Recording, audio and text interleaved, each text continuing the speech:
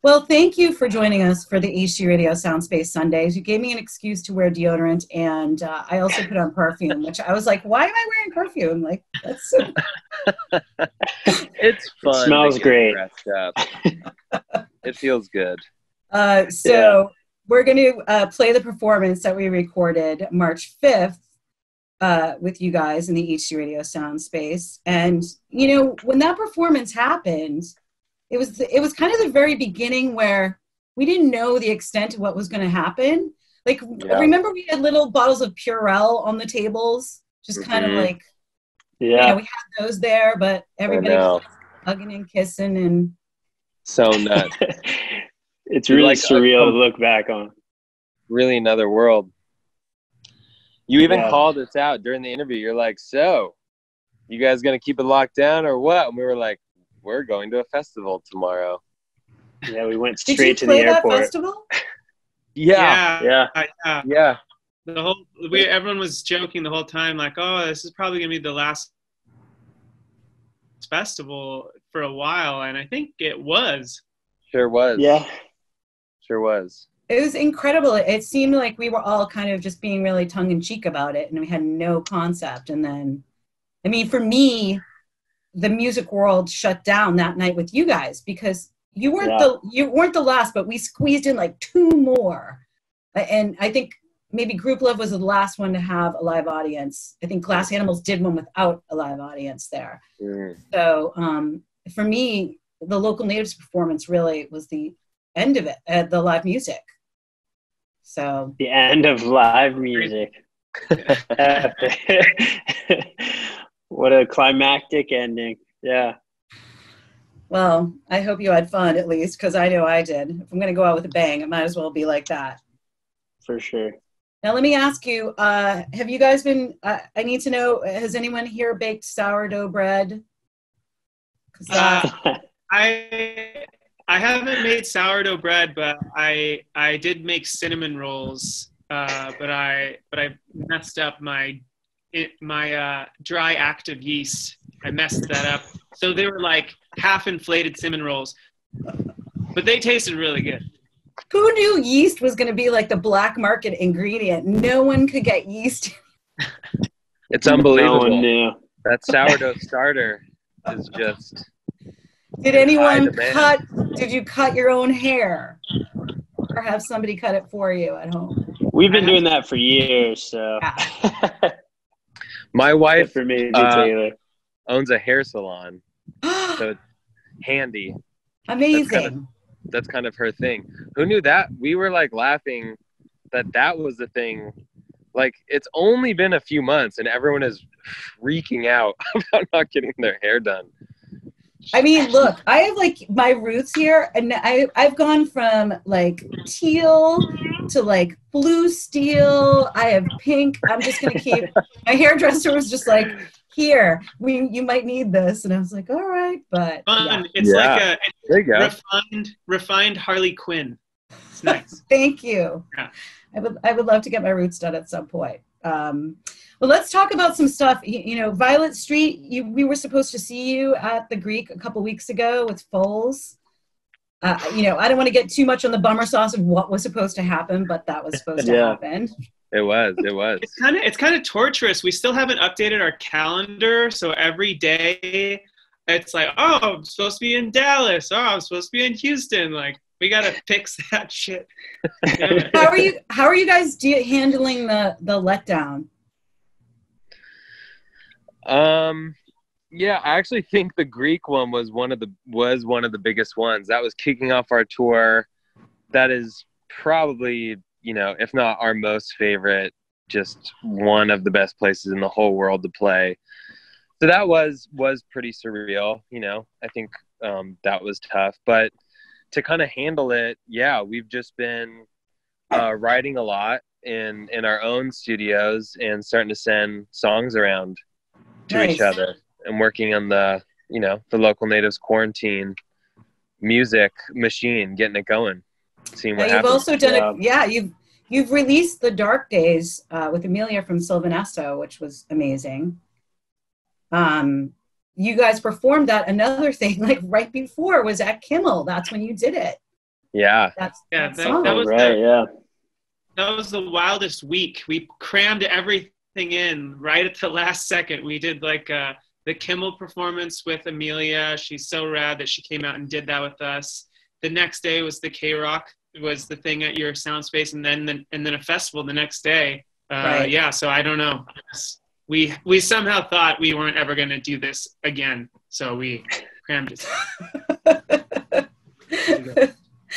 I saw that you guys are doing something really great with your merch with regards to your road crew. Do you want to tell everyone about it? Yeah, so Nick and Matt helped design all of our merch, and they designed a black long sleeve. It says Spiral Choir Tour Forever on the back, and all the proceeds are going to go to our crew who work their asses off making our shows as great as they can possibly be. It's so much thanks to them. So we're trying to help them out while we can't tour. It sucks so much. We're supposed to be with them right now. I'm supposed to be with these guys right now.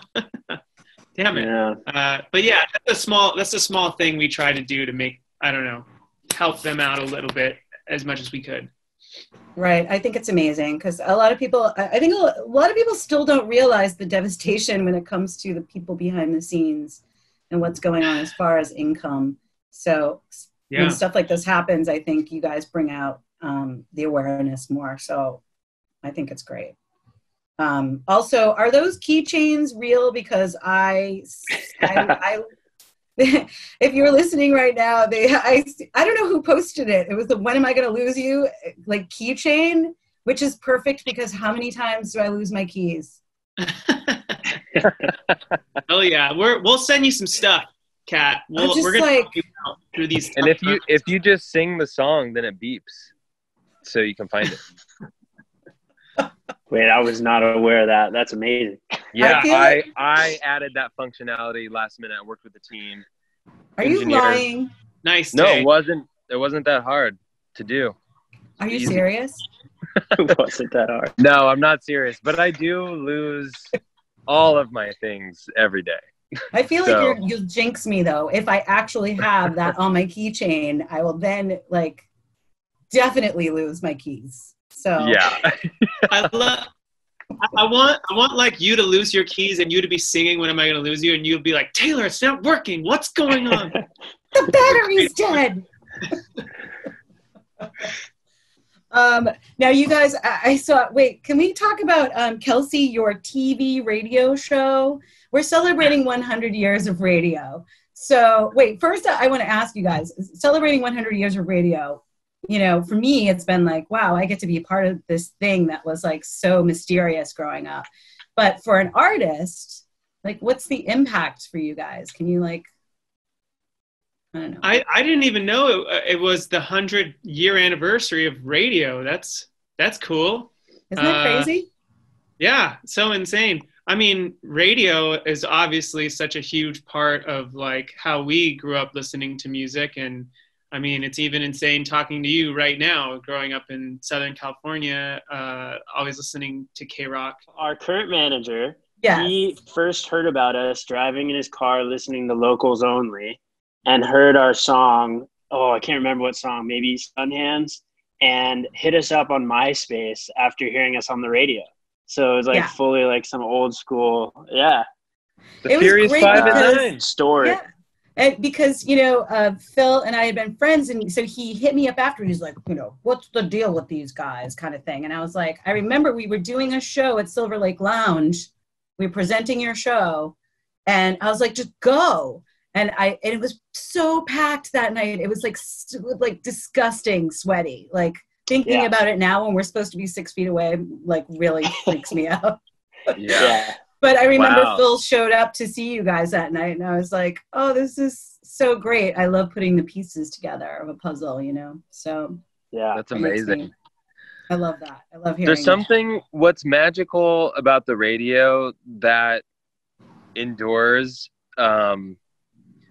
is that it's you like can't plan on it. You know, it's not this on demand thing where you just have the same kind of playlist, and obviously there's cool things about that, but it's so awesome to turn on the radio and hear something new, or for us, you know, that like thrill of getting in the car and hearing our song on the radio like for the first time. Let's go back to Kelsey and your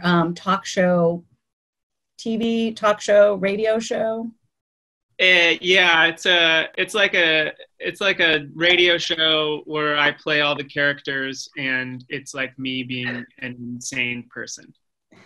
Now, is this like, because immediately we're talking about radio being 100 years old. We're talking about you being like playing all the characters. I feel like I should put a hand to my ear and it's old timey kind of sounding. Like, what's going on? It's like War of the Worlds. It's like schizophrenia, multiple characters. The background is one of our really good friends who's a filmmaker here in LA. His name is Jonathan Hyla. He started an internet radio station called East Side Radio. And he started hitting up all of his friends to be like, hey, do a radio show on my radio station. You can do whatever you want. And we've always made each other laugh. And he was just like, do it like a comedy thing. So I made like some radio show. It's like, I don't know, Muppets meets like the Larry Sanders Show, where it's like inside the making of a TV show, but they had to switch to radio because they burnt their studio down and they got kicked off the air. I love it. Do you script this or do you just kind of freestyle? It's half scripted, half improv. And I just do all the voices myself, and I'm sure I'm breaking a lot of copyright laws by like reviewing Fleetwood Mac songs, but I don't know. Check it out. It's on every Thursday night at 9, eastsideradio.org. I wasn't planning on talking about this, guys. She brought it up. I just want to that's on you. I feel like, you know, he's got this whole other persona, and I keep seeing your posts, and I'm like, what? And I think it's perfect. So thank you. Kelsey's what we call off the leash, off the local natives leash on his radio show. Quarantine. Yeah. So Taylor, are you getting your steps in? What's happening right now? I know. I can't. This is why I was sitting down. The guys know I've paced my whole life, and every phone conversation, all of our meetings, I do this nonstop. Ever since we've known each other since we were like 13, and I remember Taylor used to come over to my house, and my mom would get so frustrated because he'd just wander in circles like around like why did Caroline table or something. Why did she get frustrated? I don't know. I think it was just driving her crazy watching you pace like a madman. I don't know. Ooh. Taylor, it seems to frustrate a lot of people. I don't know. There's some sort of correlation. It even came up right now. So weird. This is some weird therapy situation going on here. I feel like Metallica is going to pop in any minute. Yeah, you know what? I'm glad we're talking about this now. This had to be brought up. I'm so glad to have you guys and just check in and make sure, you know, everybody's good. I know spirits get pretty low right now, and it's a weird time. How do you guys feel about opening up situation? Are you going out, or you're like? We've all been keeping it pretty locked down, I would say. Okay. Yeah, it's just every now and then it dawns on you, know. It dawns on you just what a weird world we're in, and I think for us, and then I'll just speak for me, but for all of us, we just, you know, focusing on what we can do and what we're grateful for, and just keeping it really positive. Nice. Focusing on those things, you know, we're super lucky, and you know, even though we as a band, like our tours are canceled and we can't, you know, we're out of work on that level, we can keep making music, and we're so lucky for that, for example. And so it's, you know, just like holding on to those things and kind of being connected to that gratefulness, I think. Well, Taylor, Ryan, and Kelsey, Local Natives, thank you for jumping on the Zoom. The performance you're going to hear now was recorded March 5th when we were all together in the HD Radio Sound Space at KROQ, and there was a live audience. And it was love and hugging and kissing and Purell. It was intimate, an intimate gathering. Oh, man. So that's what you're going to hear. Be well, you guys. I'll see you online, but thanks for coming on today. And if you're watching the stream, you can also hear this live at KROQ. If you're listening live at KROQ, jump on KROQ.com to watch the performance. All right. Thanks, Kat. Thank you. So great to see you. Thank you. This is so great. Great to see you.